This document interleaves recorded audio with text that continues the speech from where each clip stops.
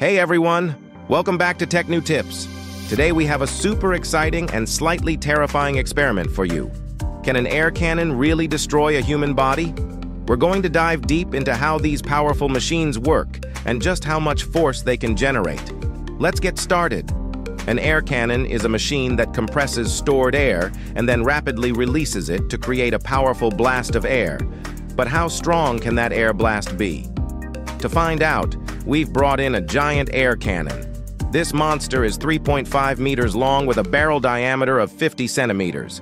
It has a combustion chamber that ignites flammable gas, which compresses the air and generates a massive gust.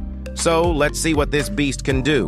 We're starting our test by aiming the cannon at a pear tree that's 25 meters away. Watch closely as we fire it up. Boom! You can clearly see the tree shaking violently and a bunch of leaves are knocked off. It's clear this air cannon packs some serious power.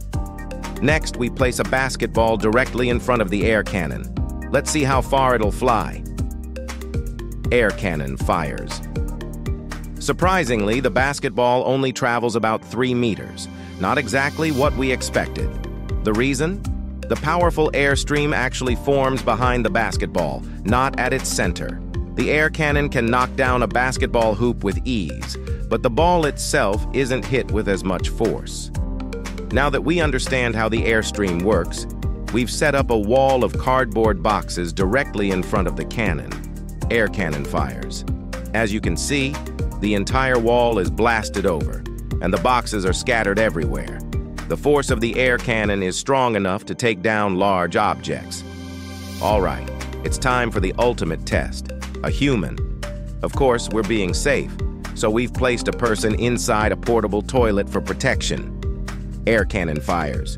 Boom!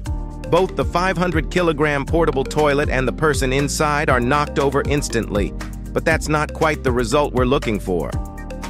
For our final experiment, we're removing the protective barrier and placing a test subject 15 meters away from the air cannon.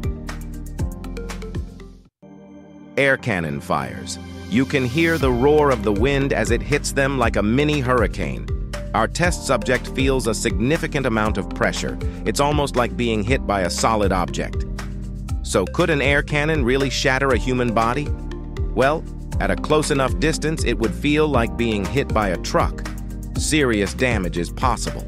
The pressure of the air blast can knock you down and cause some injury, but shattering a body? Not quite. You definitely want to stay far away from one of these machines if it's running at full power. That was wild. Thanks so much for watching today's crazy experiment. If you enjoyed this video and want to see more extreme tests and awesome tech, make sure to like, subscribe, and hit that notification bell.